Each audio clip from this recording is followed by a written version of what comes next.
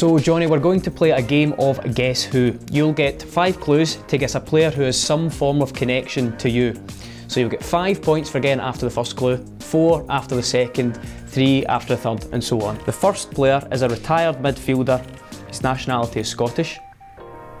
Oh, I'm supposed to guess now? You can. I think he was retired in midfielder and Scottish. Gavin Ray.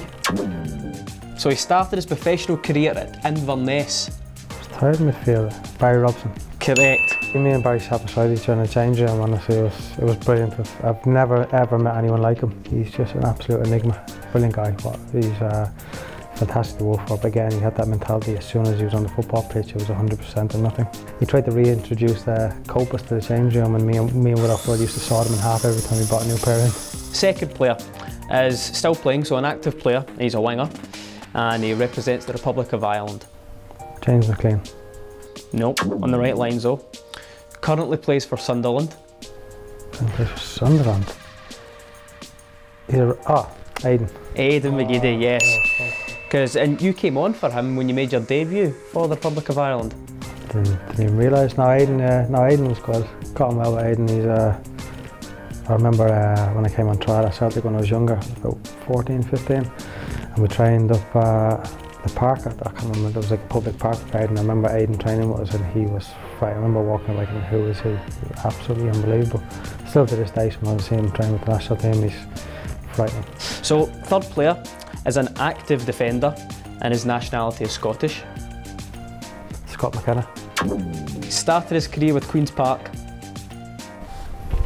Came through the ranks there. Left back, Robertson. Yep, Andy Robertson. Because after Dundee, when he was at Dundee United, he won the Scotland Young Player of the year you won goal of the season. That was the same year, same awards night. This is a retired forward whose nationality is Italian. I don't know any Italian forwards. Want me to move on?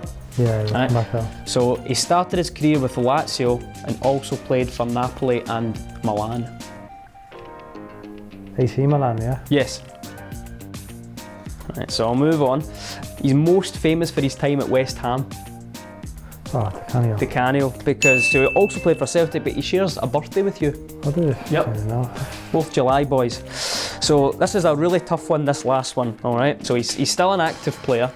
He's Brazilian. Marcelo. He started his career with Grêmio in his home country. Neymar, no? Neymar, right. So moving on to the third clue. He moved to Porto in 2006 and then bought by Sir Alex Ferguson for Manchester United. Anderson. Anderson. And can you guess what the link is? Neil Simpson's testimonial. You both played and you both scored in that. Oh, yeah. Do you remember the game well? Yeah, no, I just remembered it. Yeah, I remember the testimonial. I didn't know Anderson played in it. Nah, he scored as well.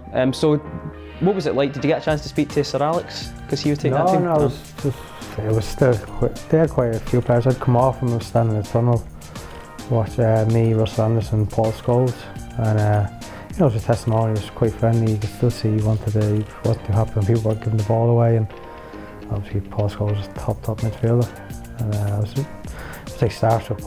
But I always enjoyed watching him. He was always one that I'd love to watch, even as a bit of a Liverpool fan. Paul Scholes always thought was brilliant, so it was good playing against him.